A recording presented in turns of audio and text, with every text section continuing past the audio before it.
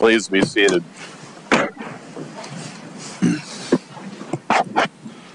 The second case for oral argument this morning is the Sierra Club appellant versus the Clay County Board of Adjustment and Travis Mockler appellees. For the appellant, we have Mr. Mitchell Peterson, an attorney from Sioux Falls. And for the appellee Mocklers, we have Mr. Brian Donahoe, an attorney from Sioux Falls. And for Clay County, we have Mr. James Simcoe, an attorney from Sioux Falls. I understand, Mr. Donahoe, you'll be speaking first for 15 minutes, is that correct? That's correct. And then, Mr. Simcoe, you would have the remaining 5 minutes? That's correct. Very well. With that, Mr. Peterson, you may proceed, sir, and you have 20 minutes.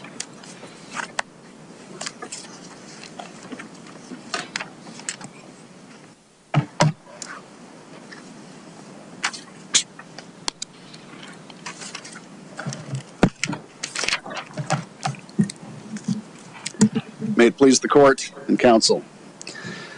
Fundamentally, this case is about the right to be heard. It's about an organization's ability to speak for its members and advocate for its core mission. It's about the access of members, citizens of this state, of this county, to have access to court and have due process, have fairness in the courts. It's about the right to be heard. That's what the issue is before this court. My name is Mitch Peterson. It's my pleasure to represent Sierra Club in this case. Sierra Club is an organization, a nonprofit, over 100 years old. It has 700,000 members, over 1,000 in South Dakota, 194 members here in Clay County. Do you have members in pretty much every county in the state? I don't. It's not in the petition, but I also don't know the answer if it's literally every county in the state. I would suspect it's a majority, but probably not all. Okay. So what you're arguing as far as Clay County would not be unique. It would apply to any county where you have a member in South Dakota? Certainly, yes. Anywhere there's members where there's an issue in court that's germane to the core mission of Sierra Club. Let's say you had 5 members in Roberts County. If you prevail here, those members would be entitled to have Sierra Club in Roberts County do the same type of litigation we're doing here in Clay County? Correct, Your Honor. If in Brown County there's a similar environmental issue, Sierra Club would have the ability to represent its members and pursue that relief on their behalf. Conversely, if you went to Union County and you had no members, there wouldn't be standing. They would need to have a member who's aggrieved in some way in order to meet the standing requirements. So as long as there's a member that is aggrieved, then I believe... One member would be enough. As long as there's one member that's aggrieved. Okay. Absolutely. And ultimately what we're talking about here is environmental concerns. Water pollution, air pollution. Pollution's a nasty bugger. It doesn't stay put in the county. Once it gets in the water, it flows. It affects lots of things. So certainly the concerns that are raised here with respect to this particular animal feeding operation present concerns and risks to the environment as set forth in the petition. And that's why it's at the core mission of Sierra Club to advocate for its members in this case, and why it ought to have a right to be heard. Ultimately, back in February of 2019, the Mocklers, Travis and Jill, applied for a conditional use permit for an animal feeding operation. The Sierra Club, through its members, participated at the first stage, the Planning Commission hearings, and voiced their objections and their concerns. The Planning Commission ultimately granted the permit, and Sierra Club appealed it. If Sierra Club is going to initiate an action in a county on behalf of the member or members, does it have to get those members' permission to do so? Or can it do it merely by the fact it has a member in the county? It would need, Sierra Club would need permission just like any other organization according to its internal governance in order to start an action. There's a process for Sierra Club in this case. There's a legal oversight committee that authorizes particular actions. The Sierra Club, and not some other entity, not Sierra Club Inc., not individual members, Sierra Club appealed this matter from the Planning Commission to the next phase, which was supposed to be the Board of County Commissioners, but in fact was the Board of Adjustment. And it's that same entity, Sierra Club, that presents the petition to this court. That is pleaded specifically in the petition. Those facts are deemed true. So facts to the contrary alleged by the Mocklers in their brief must be rejected because they contradict the petition in this case. Ultimately, the Board of Adjustment, which has a different process, different vote requirements, different burdens of proof, is the entity that heard the appeal. It was supposed to be the Board of County Commissioners based on the ordinances. So there's a violation of due process rights there. Also, as alleged in the petition, there was open hostility, predisposition, bias, partiality, ex parte communications that polluted. I understand, what your due process arguments are, and the question before the court is standing. And I'd like you to address what, if any, authority do you rely upon to suggest that a due process violation alone, if established, would be sufficient to give Sierra Club standing first, in its own right, before we get to the representational standing issue? This court recently, in Abada versus Pennington County, recognized that a due process violation itself is grounds for standing. And Abada wasn't applying. That was a declaratory judgment action with a different a different standard for standing. It wasn't an aggrieved person standard that we have here, correct? Abada, there's several grievances we have here. The first of which is the due process rights of Sierra Club itself. And Abada supports that, as well as the Multi-Star Industries case from the Ninth Circuit that says even if ultimately there's no merit to the claim, parties are still entitled to due process. And in Armstrong versus Turner County, this court recognized that at the conditional use permit hearing before a Board of Adjustment, it's quasi-judicial in nature, and parties are entitled to due process. But do they have to? Go ahead. That's not really my question. I think there's no dispute as to whether due process is required. The issue is that in and of itself sufficient to afford a party standing when you are dealing with the statute, the 11261 language that requires there to be aggrieved party status? I believe personal property or pecuniary interest at issue. Your Honor, I believe that I think Abada does answer that question. It did state that due process and a violation of due process, because that was the claim there, is that due process was not followed with respect to adoption of a zoning ordinance. And this court reversed and found that ordinance to be invalid because of the due process violation. So that was the standing in that case. In addition to that Ninth Circuit case that I cited, the Multi-Star Industries says that the due process itself is enough for standing to be aggrieved. Which was the Ninth Circuit case? That was a Ninth Circuit case. And that's under the heightened standard in federal court, where you have the Article III case in controversy. Because it's a court of limited jurisdiction. So that's an even higher standard. Our courts are supposed to be open to everybody. They're courts of general jurisdiction. Ultimately, standing is controlled by statute. There's no question about that. And here, 11261 controls standing, and it merely requires that a party be aggrieved. It doesn't have any particular type of grievance that it needs to be. And a due process violation is sufficient. It was good enough in Abada. It ought to be here, too. Otherwise, if this court affirms the circuit court, what it's saying is Sierra Club doesn't have due process rights that need to be respected. Because we allege that there's a violation of those rights.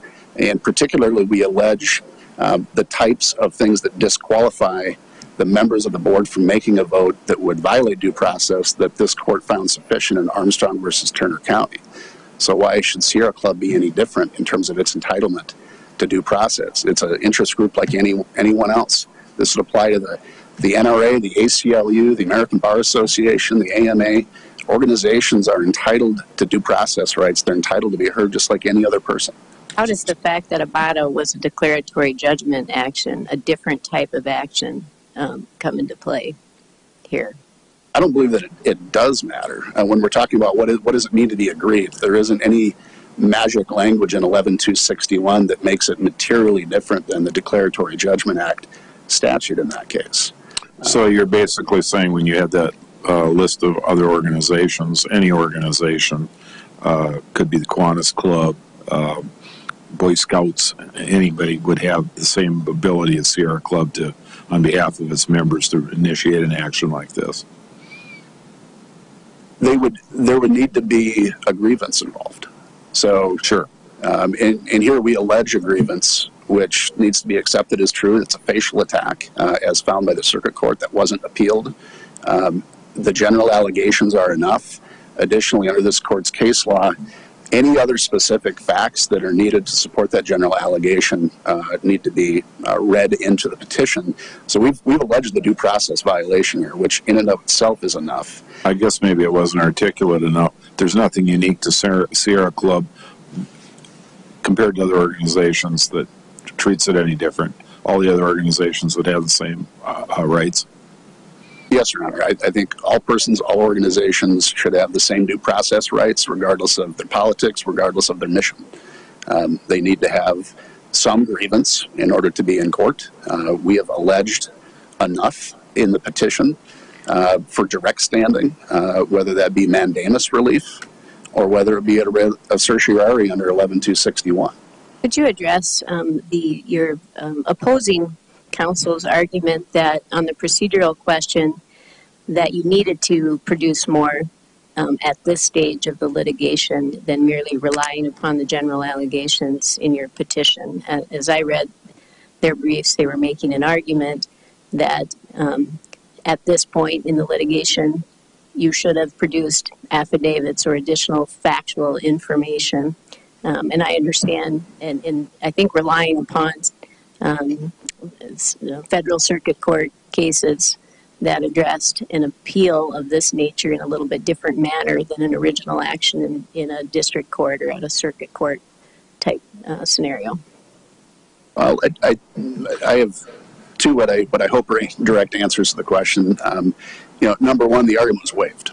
So the circuit court found this was a facial attack and not a factual attack where we would need to go and get depositions, affidavits. That was not noticed for review by the respondents in this case. That issue was waived. But secondarily, even if it's still before this court, the petition itself is verified. And a verified petition has the same effect as an affidavit as under oath testimony. And to the extent there is deemed a factual attack, those facts need to be deemed true as well. But what we have here is a motion to dismiss. This is merely at the pleading stage. This isn't summary judgment. It's merely a motion to dismiss stage. And most recently, in Huber versus Hanson County, this court found that mere allegations of unmanageable manure and related odor was enough to be aggrieved. That's enough at the pleading stage to show that one has a grievance. We have those specific concerns here, that there are manure issues and odor issues, plus a lot of other things. So we have more than what Huber and Hanson had, where this court found those allegations to be sufficient. So I think because they're in the form of a verified petition, they have the weight, they have evidentiary weight.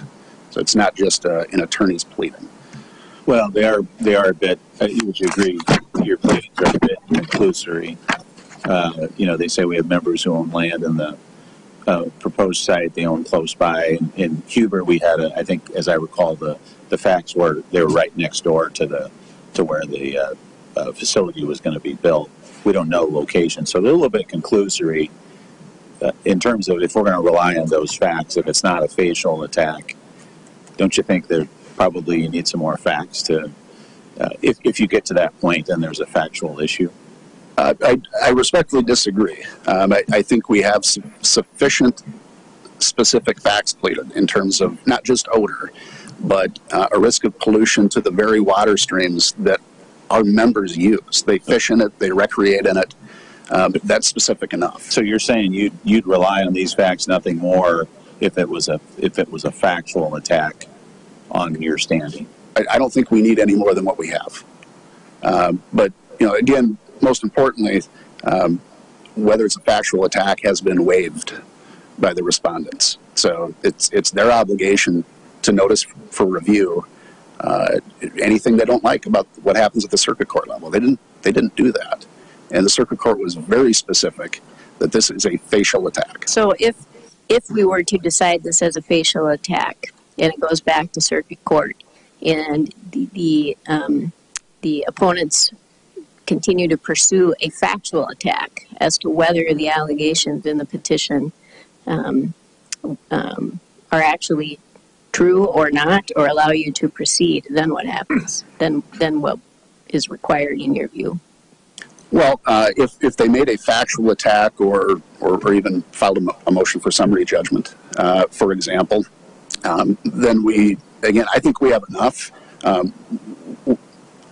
Put me on the spot now. Would I submit some affidavits or do discovery? I mean, maybe to beef up the record, but I don't think that's necessary in order to withstand a factual attack, especially at the pleading stage on a motion to dismiss. If it got to a motion for summary judgment, perhaps more would be needed. But again, we have evidence in the case. Number one, it's uncontroverted evidence. There's nothing to the contrary. But more importantly, under a facial attack, all the pleadings are deemed to be true. When you say you have evidence in the case, what are you referring to? The verified petition, which is signed under oath and has the same effect as an affidavit. Is the dichotomy that we use in our cases between a factual attack and a facial attack, maybe in a case like this,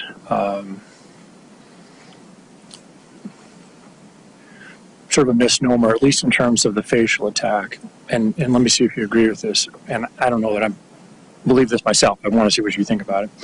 But just because we say there's a factual attack, or excuse me, a facial attack, that doesn't mean the court doesn't look at facts. It just means that the court doesn't undertake independent judicial fact finding. Would you agree with that? Facial attacks still require facts. It's just a question of the die kind of being cast already rather than the court going ahead and undertaking judicial fact finding further. Well, certainly facts need to be pleaded. Facts in order to support standing need to be pleaded. Facts in order to support the substantive claim need to be pleaded. You know, Right. If we failed to plead anything was illegal about the decision, they'd file a 12b5 motion and say it fails to state a claim. So certainly at the facial challenge level for motion to dismiss, there's not any magic language. It doesn't need to be overly specific. It doesn't need to be overly formal. We don't need to use any magic words in terms of the relief sought. We can make general allegations that, as stated in Huber, the court then reads in whatever additional specific facts would naturally support those general allegations when you're looking at a motion to dismiss. The court reads them in how? I'm sorry. The court reads them in how? So if there's an allegation that there'll be runoff into water pollution, if the court needs to read in, well, that must be a downhill slope then in order for the runoff to get there. So that as long as the general allegation is made, that the attack can't be that that's too generic, that's conclusory. Could a court read in somehow on this petition an inference that there's individualized harm, for instance? Well, I don't think that would need to be read in because I think we've pleaded that specifically. But to the extent the court wants more meat on the bone, that's where that rule comes in to say, well, yeah, this is close enough. And particularly in Huber, the liberal construction of pleadings and notice pleading was particularly important because the petitioner there asked for a writ of prohibition. They didn't ask for a writ of certiorari, which is the remedy to reverse the issuance of a conditional use permit. And this court found that not to be fatal to relief. 2 minutes, Mr. Peterson. This court found that not to be fatal to relief. I do want to address one issue. The court ultimately found that Sierra Club lacked representational standing, not because the members weren't aggrieved. The court in the hearing actually found the members were aggrieved, at least based on what was pleaded. But it's the third prong of Hunt, where they said that the court found that based on the claims asserted and the relief requested, individual participation as litigants was required on the part of Sierra Club members. I struggled to figure out why that would be the case. Evidence is routinely gathered from non-parties. A company can be a party. It often needs to get affidavits from employees in order to support a case. Third-party witnesses are often deposed. There's no basis, no reason to believe that individual members need to actually be named petitioners in this case in order for the relief sought. The nature of the remedy sought is not individual or specific, and it doesn't vary from petitioner to petitioner. Most of the cases that have found a requirement of individual participation has to do with when the remedy from member to member is different. Here we're requesting essentially injunctive, certiorari, mandamus relief. It would be the same for all members. It would benefit all members equally. There's no reason why Sierra Club members need to have their name on a petition in order for their rights to be vindicated, in order for their voice to be heard, and in order for Sierra Club's mission to be accomplished. We urge the court to basically apply the law as it currently exists and find that there is standing, both direct standing for mandamus and certiorari relief, and representational standing on behalf of Sierra Club. Send this matter back to circuit court so its voice can be heard. Thank you. Thank you, Mr. Peterson. Mr. Donahoe, you have 15 minutes, sir.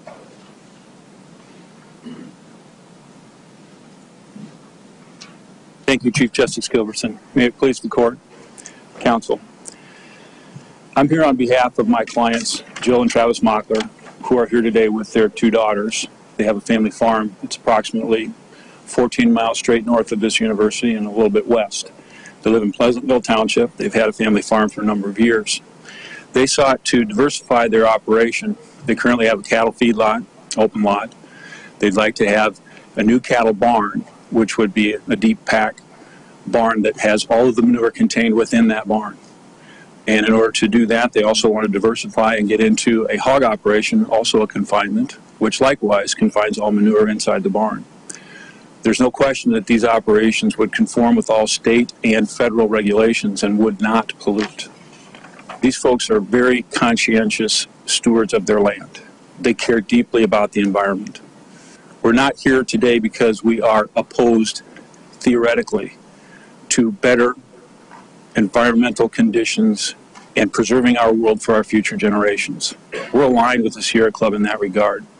The problem here is that the Sierra Club cannot prove that they are a person aggrieved as required by SDCL 11-2-61. That's the standard that applies here. That is a legal term of art, persons aggrieved. As this court recognized, that goes back to the period before statehood, to a case back in 1875, decided by the Supreme Court for the territory of Dakota, decided just up the river in Yankton. And that case, Wood versus Bangs, was actually about a county. We had counties in the territory back then. Bonham County went to build a courthouse. There was a dispute, and certain electors brought a lawsuit about the construction and financing of that courthouse. The person aggrieved standard was necessary there to ensure that not all of the business of the county is subjected to litigation. And in fact, the Cable versus Union County case quotes parts of that case to talk about how it would be improper that we have some of these local decisions always being determined by the courts. Instead, certain things are to be decided by the county. These due process and other constitutional rights that are being argued here are not, in fact, justiciable. In other words, there's no case or controversy for this court to have jurisdiction over and to hear unless you've got one of these concrete injuries. They have to be. But we're a similar claim brought by a neighbor who is an individual. They would you dispute they'd have standing to bring their claim? Then you're talking about a situation like the Huber case, where you have a specific individual harm that they are claiming because of their proximity. And that's not pled in this particular case. Going back to that person aggrieved standard that applied back in 1875. Well, they do plead that they have members that live near. I think the term is used as near the operation here, and then relate some of the same types of harms that Huber addressed. So could you address the procedural issue of, is that enough at this stage of the proceedings? And does that preclude you from further mounting factual attack as it progresses? Thank you, Justice Devaney. In regard to that particular issue, there was a remarkable admission made here today in the oral argument presented by the Sierra Club. They told you that they have to have at least one member who is aggrieved in this county. They told you there's a committee process and other things for them to be approved to go forward on behalf of the organization. And in order to do that, we need to know, as we argued in our brief in pages 13 through 15 and into 17, you have to identify the individual, at least one individual, who is the aggrieved person that your organization represents. And where is that from? Legal authority that says you have to identify an individual, or where do you derive that? We have cited to a case involving the Sierra Club itself, which is Sierra Club versus Morton, decided by the U.S. Supreme Court in 1972. But, Your Honor, if I could be indulged by the court, pursuant to STCL 15-26A-73, there's a recent case from the Federal District Court in Boston that encapsulates this perfectly, and cites to another case that is Summers versus Earth Island Institute, U.S. Is this case from Boston in your brief? It is not, Your Honor. It was only decided in August. Okay, then under our rules, you need to provide, you used to have to provide 12 copies, I think simply a letter, because we all have Westlaw or Lexis, and also a copy to counsel. We will do so, Your Honor. All right. I wasn't aware that this was going to be such a specific issue, but it is a very specific issue based on the admissions of counsel on Sierra Club's behalf. This was decided August 6th of 2020. It involves an organization called Equal Means Equal, and it's a case versus Fierro, who is the archivist for our federal government. Equal Means Equal is an organization that sought to ensure that the Equal Rights Amendment, having now been ratified by a sufficient number of states, is in fact enrolled as part of our U.S. Constitution. However, that organization was subject to a motion to dismiss, the same standard applied here in this circuit court under Rule 12 in the federal court, which is SDCL 15-6-12. And quoting this case, the court said, associational standing, however, requires that the organization, interior quote, at the very least, identify a member who has suffered the requisite harm, end quote. Draper versus Haley, 187 F. 3rd 1 at page 3 from the First Circuit, 2016, quoting Summers versus Earth Island Institute, 555 U.S. 488 from 2009. They go on to say, equal means equals. Failure to allege facts in this regard is alone fatal to its associational standing theory. Then they go on to quote other cases. Since opposing counsel has not had an opportunity to address this, I won't go further. There's also an Eighth Circuit case that says the same thing. If the court would indulge me again, I would provide a citation for that. That's a 2017 case, though. The bottom line is, we can't tell from the pleadings that they have here with the Sierra Club if one of the 194 members of their Clay County membership group happens to live close enough that we can assume that they are actually going to have some kind of concrete and particularized harm that's sufficient to be aggrieved in this situation. So since the circuit court actually relied on the third factor, before you run out of time, I'd like you to address that. How does the actual claims argued and the remedies sought, how do they require participation of the individual members if they are able to establish the aggrieved status?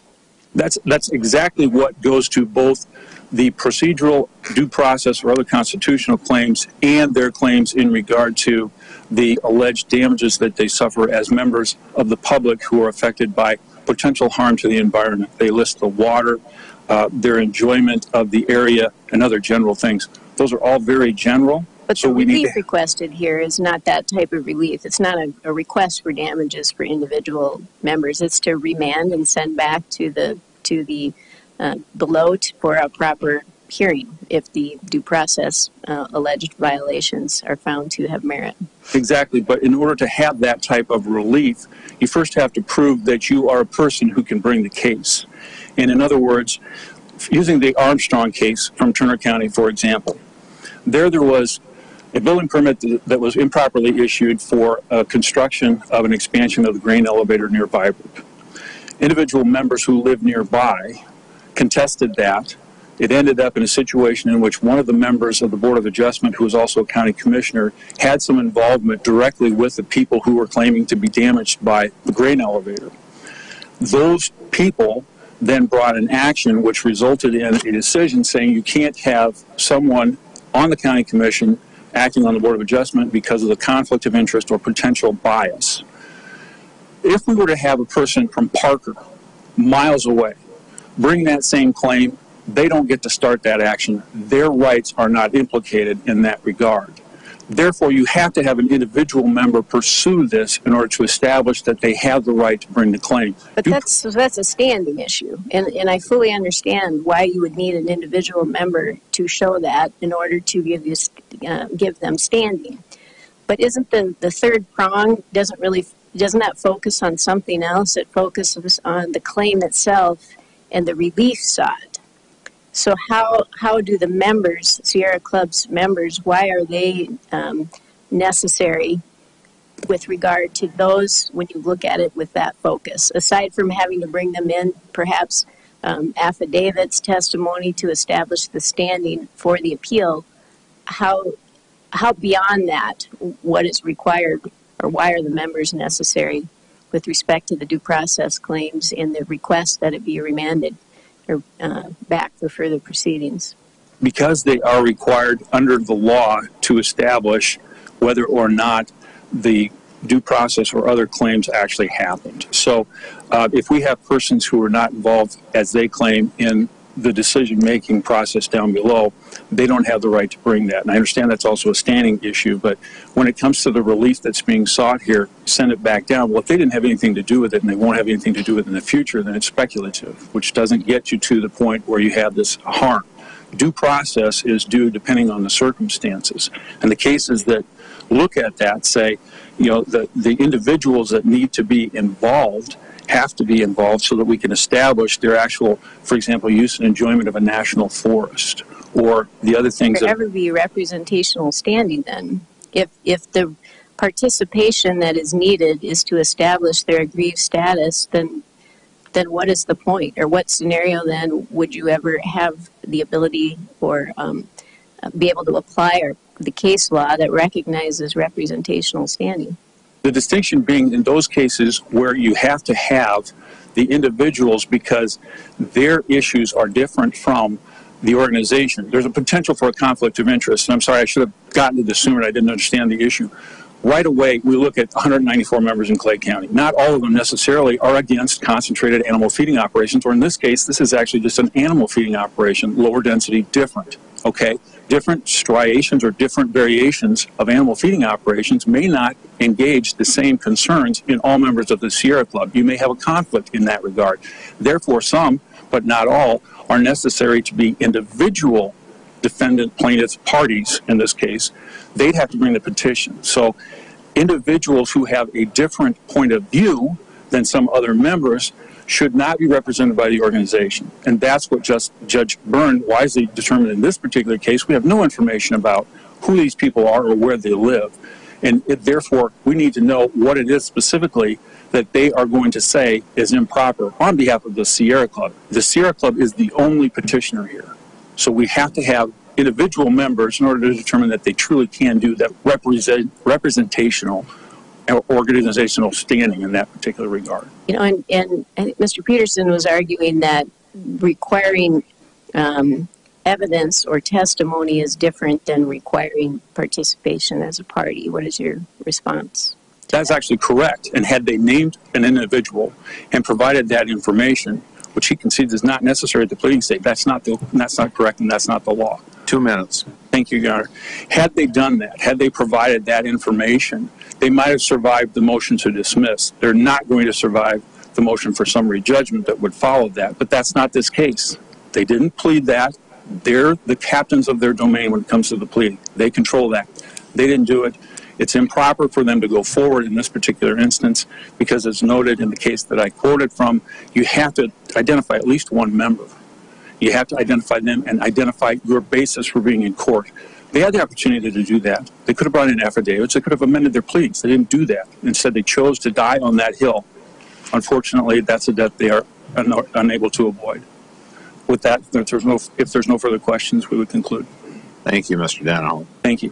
Mr. Simcoe, you have 5 minutes, sir.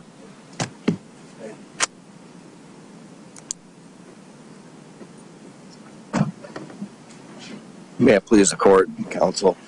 My name is James Simcoe, and I represent the Clay County Board of Adjustment. We join in the arguments, obviously, that the Mocklers are making here to a certain extent. We reserve time for the board in case there were questions regarding the application of 11-255 and whether there was jurisdiction below, whether there was person aggrieved below. And that doesn't appear to be an issue that the court is concerned with today, and I think that's correct. It's not properly before the court. So there are 2 things that I would like to just respond to. One is, I think, Justice Devaney, you had it exactly right. Under Huber, the methodology in that case separates out, when analyzing standing, the due process violation from the grievance. And I think as you look at that case, they, excuse me, they analyze the 4 elements to bring a claim under 11-261. The person must have standing. The petition must be verified. The petition must set forth grounds of alleged illegality. And the alleged illegality in that case was due process violations. And then they analyze standing separately from that. That was the environmental issues. And in that case, Huber had standing because he was a neighboring property owner. In this case, we don't have that. Secondly, Mr. Peterson argued that there's some, in 11-261, the fact that you can have plural persons indicates it's closer to a taxpayer standard. And I think that's incorrect if you look at the legislative intent as expressed recently by the 2020 amendments to 11-2-1.1. They specifically codified cable as the person aggrieved standard to apply to Chapter 11-2. So with that, we would simply just join in the arguments and request that the decision of the Circuit Court be affirmed. Okay, thank you, Mr. Simcoe. Mr. Peterson, you have 10 minutes to rebuttal.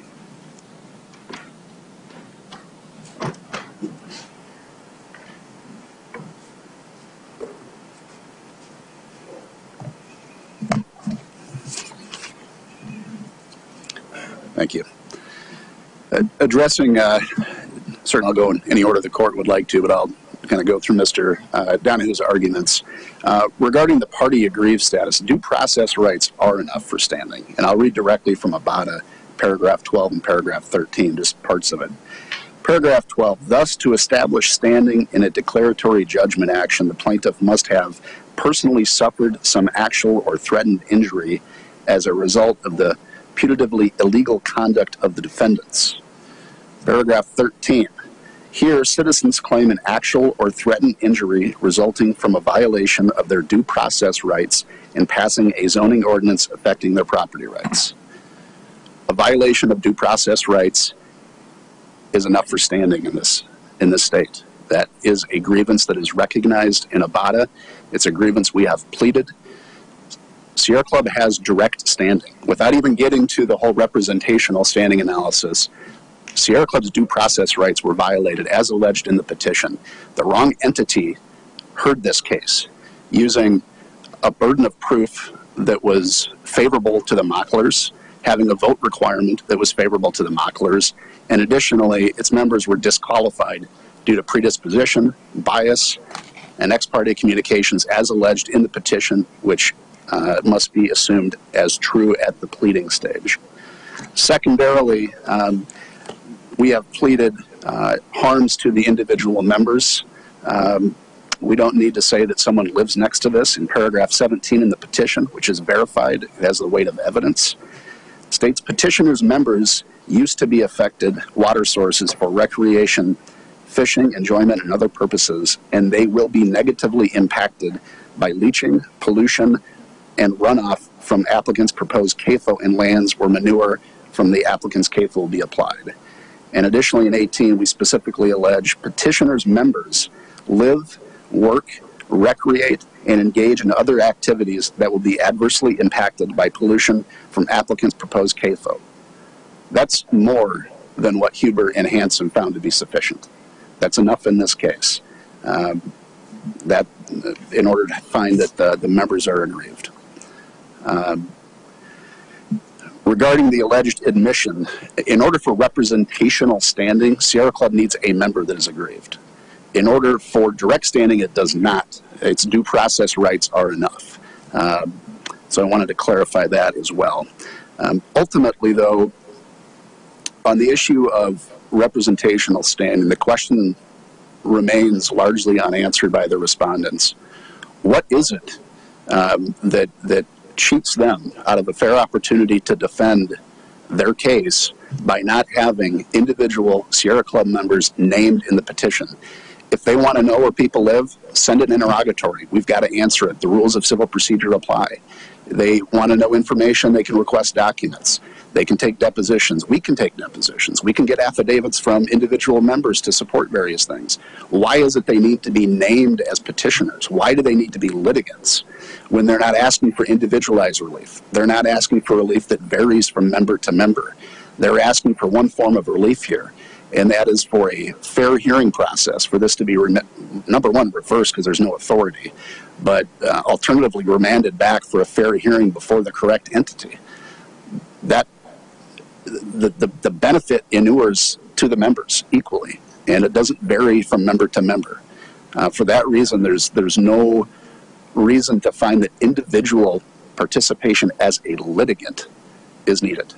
There's no reason they need to be named petitioners. Ultimately, we simply want this to be heard on the merits.